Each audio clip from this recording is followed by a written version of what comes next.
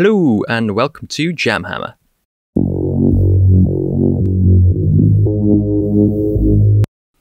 In this video, as it's currently October, we're going to be taking a look at how to paint up these kunnin Ork Kommandos from the recently released Warhammer 40k Kill Team Octarius box set.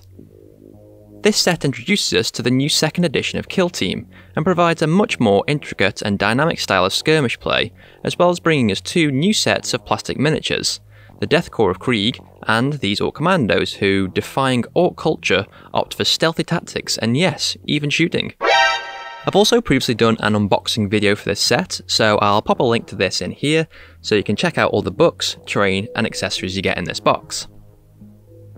So we'll be going through how to paint these commandos step by step, and although we're using these new Kill Team miniatures, you can also use this video to paint up any orcs you have for your games of Warhammer 40k too.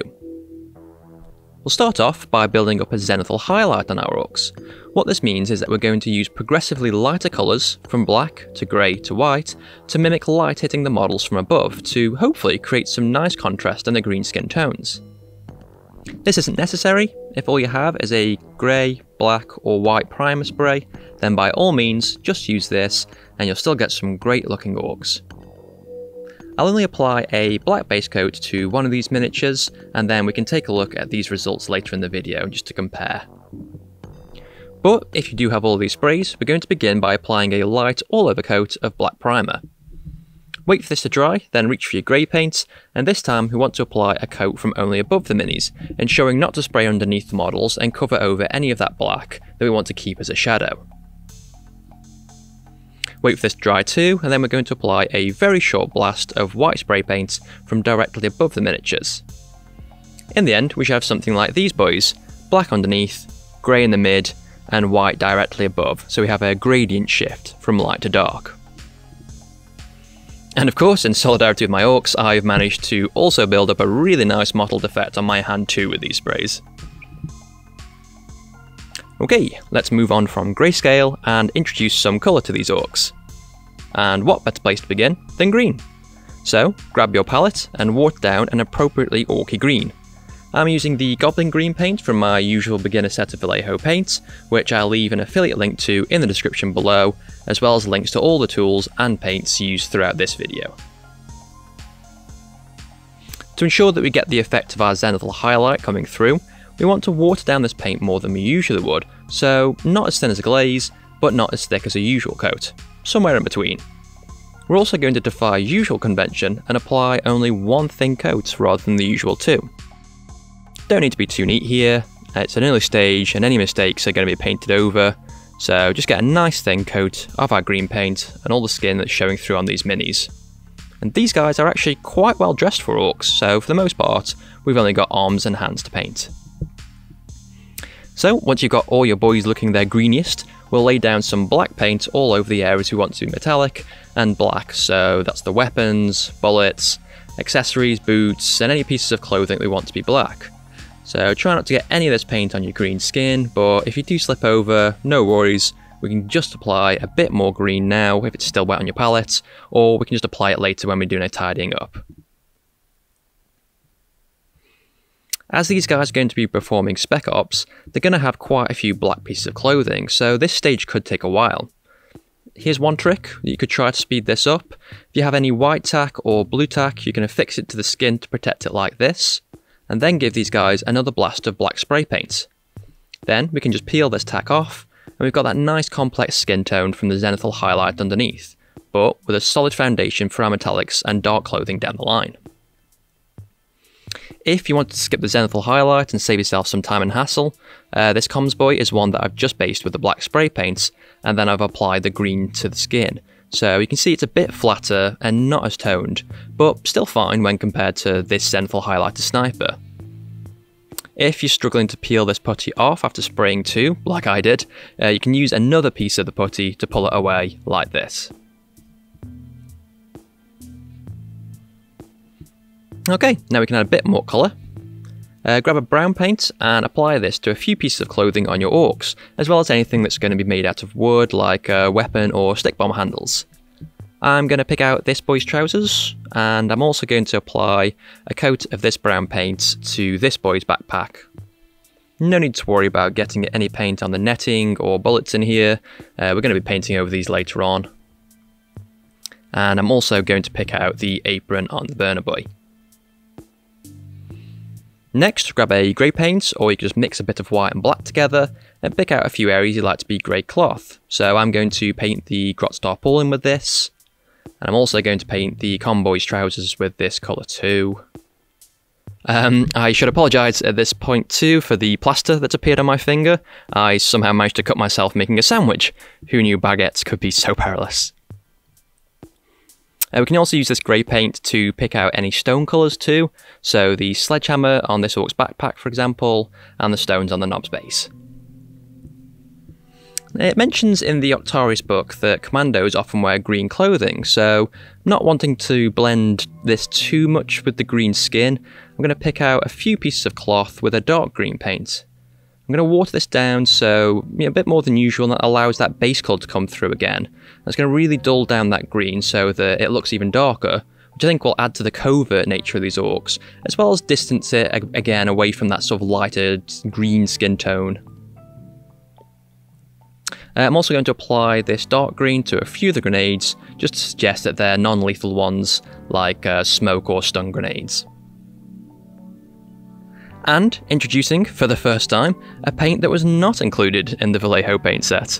I thought it was only appropriate to get a nice purple to match the JamHammer colours. And also fluff-wise, Orks believe that certain colours have magical properties, and purple means more sneak. So I had to paint these crafty Kommandos with some purple accent. So each of these boys is going to get a little bit of this colour to reflect their sneaky nature. I think that having one shared colour like this that's on each of your miniatures also helps to unite your unit together. So if you're running a certain clan, you can paint these accent areas accordingly. So let's say yellow for your covetous bad moons, or red for your speedy evil sons, etc. I'm painting a few areas on mine accordingly, so we've got wristbands, shoulder emblems, cuffs, hats, gloves, medals, shooter casings, they're all going to get a coat of this purple. Even large areas like trousers or backpacks could be painted to reflect some really sneaky cloth. Or make your leader look shockingly reminiscent of the Incredible Hulk. Dude's ripped. Next up, get a leather brown paint and pick out anything that's going to be, well, leathery. So we want to pick out any packs, belts, straps, holsters, weapon wraps, or hastily stitched patches, and even pieces of clothing that we want to have this hue. Still want a few of these sorts of accessories to have different colours, like they've been dyed black, green or purple, just to reflect the sneaky nature of these Kommandos. Then we want to paint a few pieces red, so look for any dynamites, grenades or weapon power packs that you want to be red. These being Orks, they are packing more than a few of these items.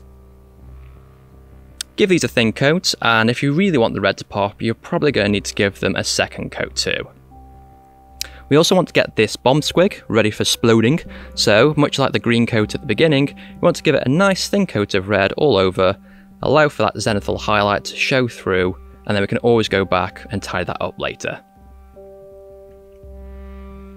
Grab an off-white next and pick out any remaining cloth areas, as well as things like weapon straps, ropes and shoelaces, and give all of these a nice thin coat. Some of these will probably need a second coat too, as we're applying a light colour over a dark base.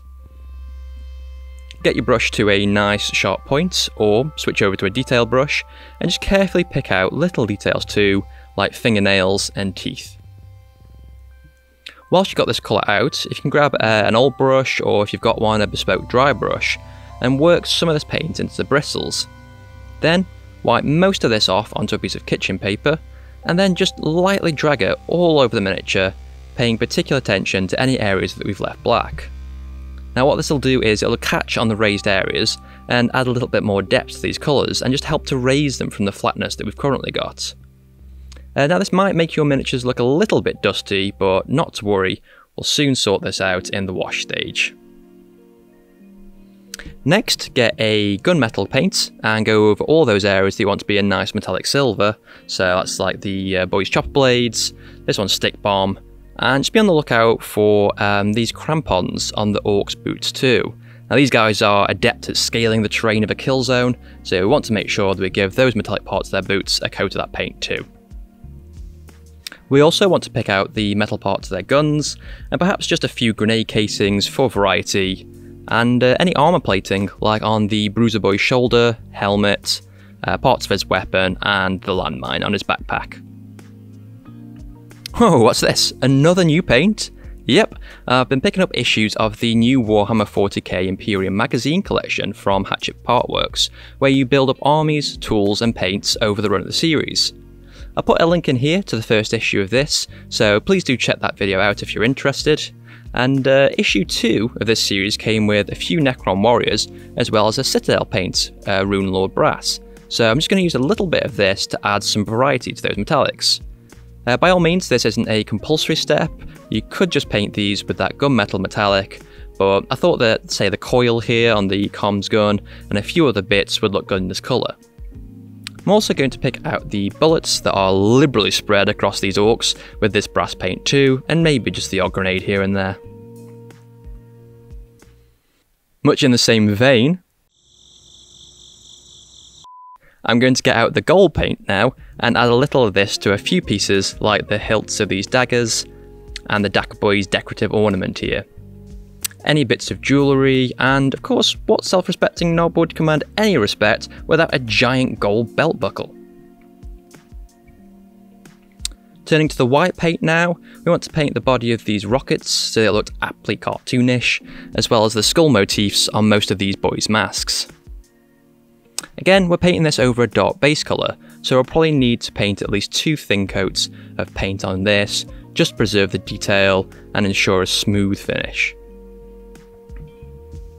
I'm also going to paint this white over any of the glass parts, like on this scope, and what we can do then is apply a thin gloss over these later to hopefully create a nice lens effect, as well as putting a base of white on any parts that we want to be bright and colourful down the line.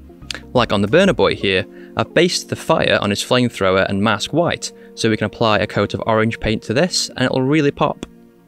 We can then add a bit of yellow to the tips of these to complete this flame effect. We could do the same thing for any cabling that we want to be bright too, like on this rocket boy here.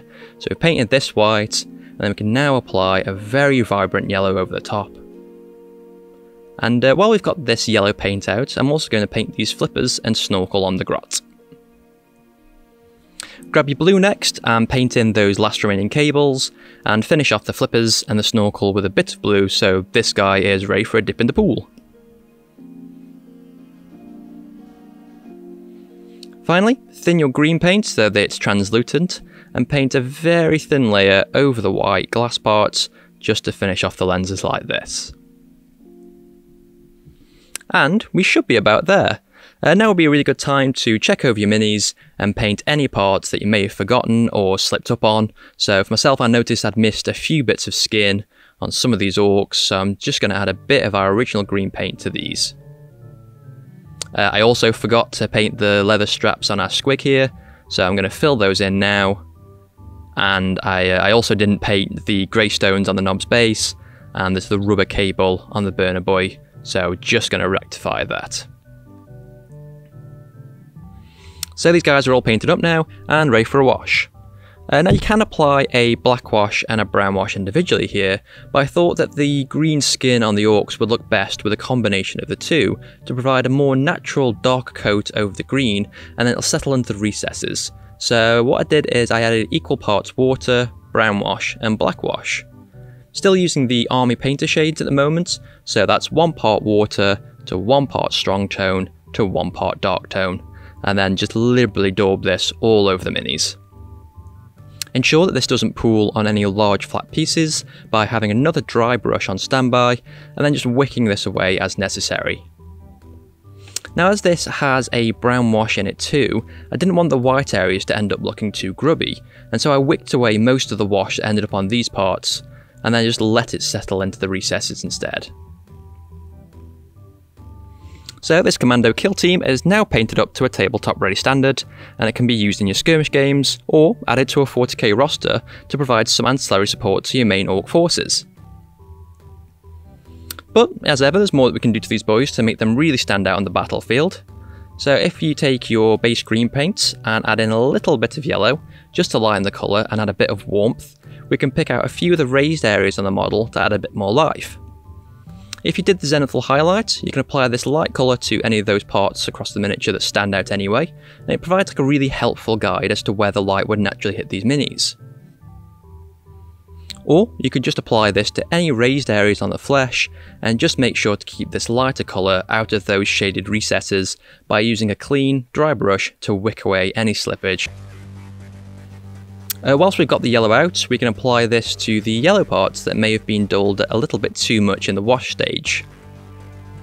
We can also add even more yellow to that green, so make it just even lighter and apply a tiny bit to those raised areas just to finish it off. Back to our sneaky purple parts, if we add a touch of white to this, we can highlight a few of those areas too. Now make sure not to add yellow to this one, as these are contrasting colours, and rather than adding warmth to this, what it'll do is make it a gross, sludgy brown colour. So don't need to be too liberal with this, just tracing a few of the edges on the weapons and backpacks, as well as the raised creases and folds on any of the parts that we've painted purple, and that'll add a lot of depth to the minis down the line. Next up, we'll grab our off-white bone colour paint again and water this down nicely so it's smooth, and just pick out the edges of these parts like the tips of the teeth on the squig here. Now there's no need to lighten this anymore, just applying this over those parts that have been darkened with the wash will be enough to lighten this and re-establish those mid-tones. We can also pick out the raised folds in any cloth and trace a little over the burned flesh on the burner boy here too, and then we can also pick out the net backpack on the slasher boy. Now if we get that yellow paint again and add it into the red, we can use this warm orange colour to highlight the red parts of the minis. So, much like before, we can pick out the edges of these power packs, and along the tops the dynamite and grenade bundles. And we can also use this, much like the green highlights on the squig, to pick out the Zenethal highlights or indeed the raised parts of this mini to create some more interesting skin tones on the model. If you've a steady hand and a brush with a good point, we can carefully pick out the eyes of the orcs with this warm orangey red too. While I had the red out, I also added a little bit of white to make a light pink colour and painted the squig's tongue too.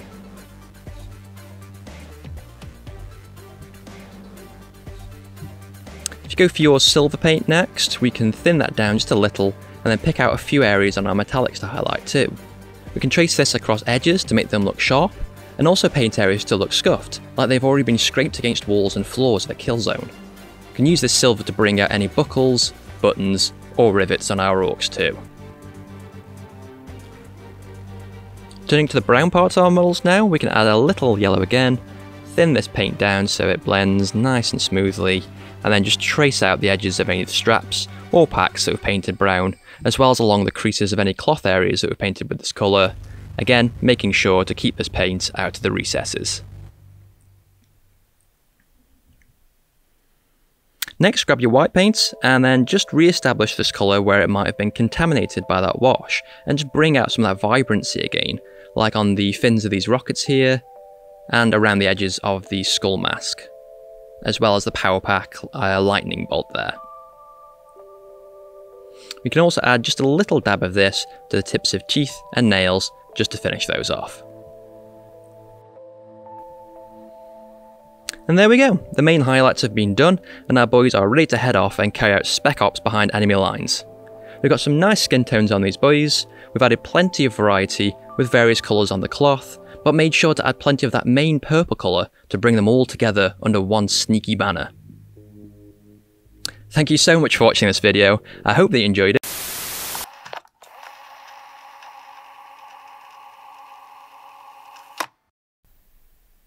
Oh, yeah, I didn't base these orcs before priming them. Basically, I was waiting for this to arrive.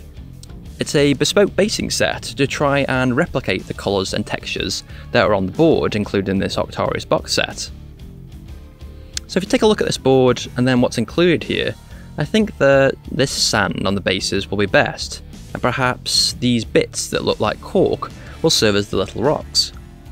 I'll leave a link to this set below too, so you can check that out if you're interested.